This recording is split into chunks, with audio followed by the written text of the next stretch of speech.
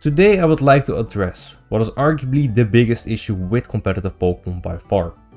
Recently, I made a video about what I deem to be competitive Pokemon's biggest problem, because the topic discussed in that video is something that affects the metagame and its players, whereas the topic today is something that is just more of a nuisance, hence why I call it an issue. The issue I'm referring to is competitive Pokemon's accessibility issue. The definition of accessibility is the fact of being able to be reached or obtained easily, aka ease of access. In competitive Pokemon, you could see this as how easy it is to get into and learn competitive Pokemon. The answer to this question is very easy or difficult depending on how you play competitive Pokemon. If you play VGC and Battle Stadium singles in the mainline games, they would probably say it can be quite time consuming and therefore quite difficult. But if you play singles or doubles on Pokemon Showdown, you will probably say that it's easy as it is very accessible. However, the official competitive format is VGC after all, which is of course the doubles format in the mainline games itself, and getting into this format is not quite as easy.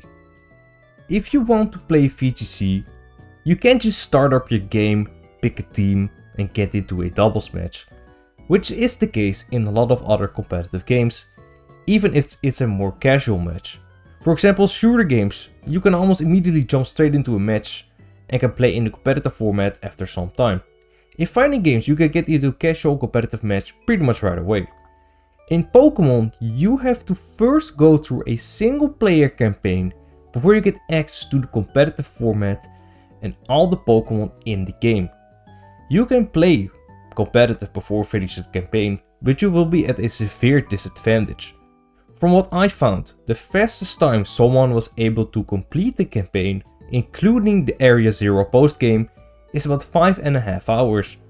And it's very likely that most competitive players, including you if you are a competitive player, are not a speedrunner. So let's assume that it takes an hour more, so 6.5 hours to complete the campaign by just getting through it as fast as possible, not doing any side quests, getting items, exploring or anything. After those 6.5 hours, you also have to spend time assembling your team, which can be quite time consuming. Catching and finding the Pokemon you want is not that difficult, but getting the perfect competitive Pokemon is. It can take you a couple hours per Pokemon to grind out their EVs and get enough Terra Shards to change their Terra type. Not to mention you would need bottle caps to max out their IVs as well. You might also need to grind for materials to craft certain TMs, and there is a chance you would need to transfer active moves from other Pokemon. The thing is, you can also not lower the IVs of your Pokemon manually, which is very annoying because certain Pokemon like Fluttermane and Ursaluna would prefer 0 IVs in attack and speed respectively. This means the only way to get these Pokemon with 0 IVs is to get lucky, and it can take a lot of time too. For what I've seen online, getting a team ready can take tens of hours to do, which is absolutely insane. And this is just one team, mind you. If you later decide to switch a team member or change the sets on the current team, then you're spending additional time. Compare this to Pokemon Showdown, where it takes about 2 minutes to get your team ready and start playing. This huge time commitment is the biggest complaint I've seen about competitive Pokemon regarding the accessibility, because not only keeps it players from playing the format itself, it also takes away time you could have spent on creating a strategy for your team and potentially scouting other players' teams. As a result, many VGC players will often use another method to get these Pokemon faster, and this method is referred to as genning and might be something you are already familiar with, and it has been the topic of the recent VGC controversy that happened at the latest tournament. Before we get into that controversy, let me explain what genning actually is. Genning is usually third-party software to generate a Pokemon for you that ticks all your boxes and you can transfer this Pokemon to your game. This only takes a couple of minutes instead of hours. Kind of the same as if you were able to create a Pokemon in Pokemon Showdown and send it over to your game. And it's basically an unspoken rule that the majority of high-level players use this method instead of obtaining the Pokemon legitimate, and it's kind of accepted as well. There's no skill involved in grinding out for Terra Shards or resetting your game for 20 times for the perfect IV Pokemon, so as long as your generated Pokemon is legitimate obtainable in the game, most people will not have a problem with it. Genning is however technically considered cheating because the Pokemon is not legitimately obtained, but these rules are usually not enforced in tournaments, so players were able to get away with it pretty much every time. However, in the latest tournament, these rules got more enforced, and as a result, some players got disqualified for genning.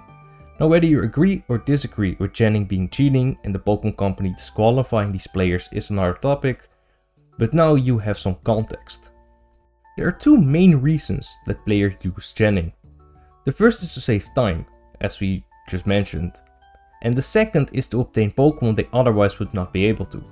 This also brings up another very big issue with accessibility, and this is that Pokemon is technically pay to win. Quite some Pokemon are actually not obtainable in the games itself. If you want to have every Pokemon in the Pokédex, like the Paradox Pokemon from the other games and the cover legendaries, you would either need to trade with other people or buy both versions of Scarlet and Violet, for example, which will cost you an additional 60 euros for a game you will barely play. That is not all, because with Pokemon Home, more Pokemon from past games have been made available.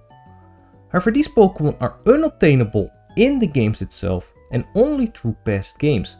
So if you want to use Ursaluna and Urshifu, for example, and other Pokemon from these games, you would also need to buy these past games.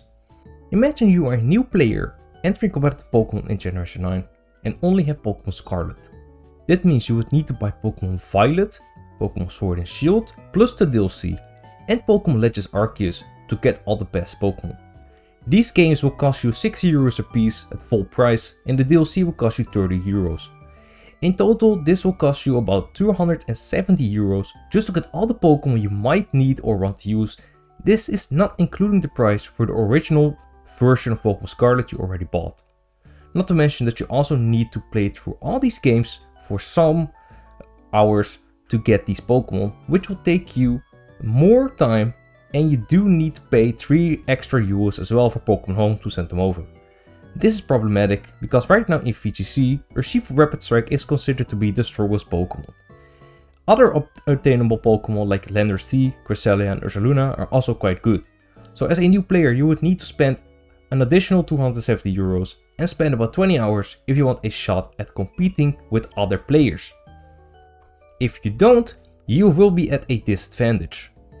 Let me just remind you again that making Team Pokemon Showdown takes about 5 minutes and is free, and you can battle right away. And in a fighting game you can almost immediately load into a game and be on the same page, and only skill will make a difference in those cases, not wasting your time doing other shit and paying money. This is why many VGC players playtest a potential team they want to use on Pokemon Showdown and not in the games itself. Imagine spending all this time on creating a team and finding out it's not actually that good. Now I am aware that in Pokemon Sword and Shield and Pokemon Scarlet and Violet, they made some quality of life changes to make obtaining competitive Pokemon more easier and taking less time, but it's still a very big time commitment. The huge time and potential money commitment that you need for competitive Pokemon just to be able to play and even the playing field with your competitors is what makes actually playing the game very difficult, and this is why accessibility in competitive Pokemon is a very big issue. An easy fix to this issue would be to make it significantly easier to obtain competitive Pokemon in game and actually make every Pokemon that is allowed in VGC available to be caught in the games itself. I don't see this ever happening though, because the Pokemon Company likes money. What inspired you to build a second Krusty Krab right next door to the original? Money! And implementing this would cost money and also takes away from their version exclusive games and the extra money they make on people buying both versions. As a result, I do think that competitive players will still continue to use genning, as it does even the playing field and does not take that much time, which is not really healthy if you ask me. Banning genning will only make this worse in my opinion, because players that have enough resources could just pay others to grind out teams for them, while the players that don't have those resources would have to spend their own time to do so, and that takes away from stuff like planning a strategy. Do you agree with the takes covered in this video? Let me know your thoughts about competitive Pokemon accessibility issue and in the comments below, and check out my video on competitive Pokemon's biggest problem. Thank you for watching and see you next time.